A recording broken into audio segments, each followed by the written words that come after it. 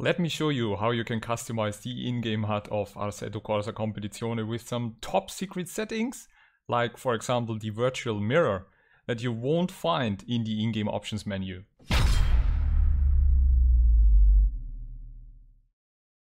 Welcome to Boonatix, the community for Simracing beginners and enthusiasts alike.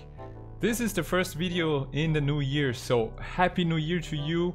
I hope we are in for a much better year with, much more positive news. So let's all just stay positive in our head and enjoy some more Simracing content on my channel. If you haven't done so far, please consider just subscribing that you won't miss any of the future updates, because this year has some really cool stuff in store. And I'm starting it up with a bit of a smaller addition to my Real Beginner Guide series. Today we are taking a look at the HUD that you can adjust for your preferences in Assetto Corsa Competizione. And there is an in-game options menu like I showed in part 1 of the beginner guide, but there are some secret settings that are not shown in the in-game options and that will help you to customize the HUD even more to your liking and completely change the feel of the game. So let's just take, again a look at the HUD options, and you find that if you just start up the game, head into the options and then click on the bottom right corner for HUD. And there you see a huge list that we already compared in the Real Beginner's Guide part 1. Now you can set a lot of different things here, and depending on if you changed anything or not, it might look even different from what you can see here for myself, because I already scaled down the HUD to be a bit smaller and increased the margins on the left and right side, to adapt it a bit more for my stream. And you can change even more cooler things here. For example, you could disable the lap time if you don't want to see what times you are doing, if you just want to focus on practicing a track or something. You can deactivate the circuit map.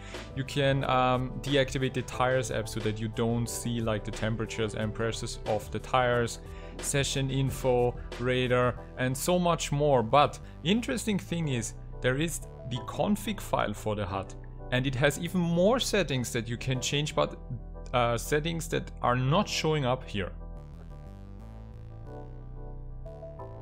You will find the config file called HUD.json in your Assetto Corsa Competizione installation path. So just head there in your Explorer and then head to the folder called config.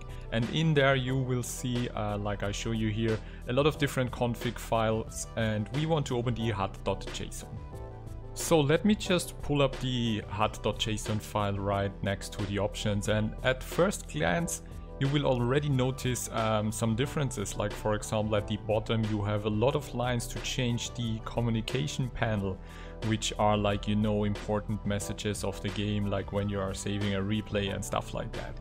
And the most interesting part for many people, I think, will be that you have 3 lines showing the virtual mirror. Now you can change there if you want to have the virtual mirror or not, like you can do in the game, enable or disable it, meaning 1 is enabled, 0 is disabled. But you have 2 more options that you don't have in the in-game settings, which is the virtual mirror size and the virtual mirror vertical offset. Now, from the standard position, the virtual mirror is always on top of the screen, but if you increase the vertical offset, like I have done it here in the options to 8, it will move the virtual mirror down more towards the middle of your screen. And if you change the virtual mirror size, which is usually looking something like that, of 0.150000 and so on, to increase it to 0.25 or 0.30, it will make the virtual mirror bigger, but you can also make it smaller. So this is a really nice option to completely change the look of the virtual mirror. And for an example, like I did it here for my game, where I just moved the virtual mirror down a little bit more to have it more in my field of view. Another interesting point here is, for example, more on the top, that you can activate FPS visible. It's usually on 0, but if you change it to 1, the game will show you in-game on the right hand side more data about the FPS. As you can see on this screenshot, I tried a few different settings to kind of just showcase you of how much you can really change and adapt the HUD for yourself. I activated the FPS, I deactivated times, I even deactivated the ratings and moved and changed the virtual mirror really extreme so that you can just see what the possibilities are. Now, one other interesting point for sure here is when you're using triple screens.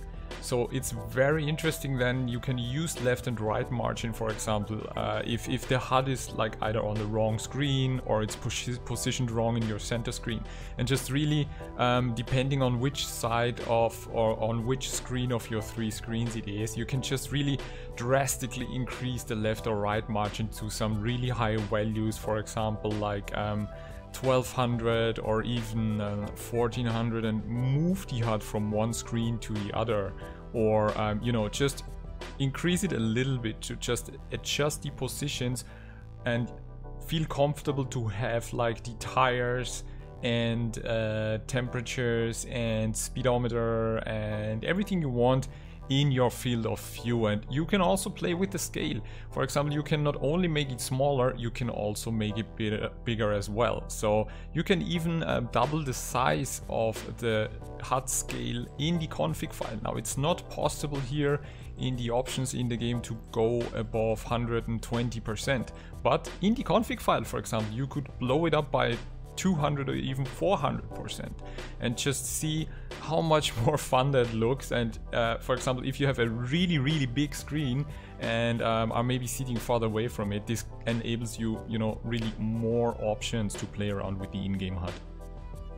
And that was basically it, short and to the point, showing you some top secret config settings. Feel free to play around in the HUD.json file with your own settings, but beware, always just, you know, before you start messing around, just do a copy of the file and save it somewhere in a different folder of your Windows Explorer or whatever you use, just to make sure you know that you can always go back to the standard settings you had before. Yeah, thank you so much for watching, and again, if you haven't done so far, consider subscribing, and if you enjoyed the information, hit me with some thumbs up. Just, you know, that's, you know, the typical thing I have to ask for a little bit support on the YouTube algorithm to help me grow and, you know, expand the community.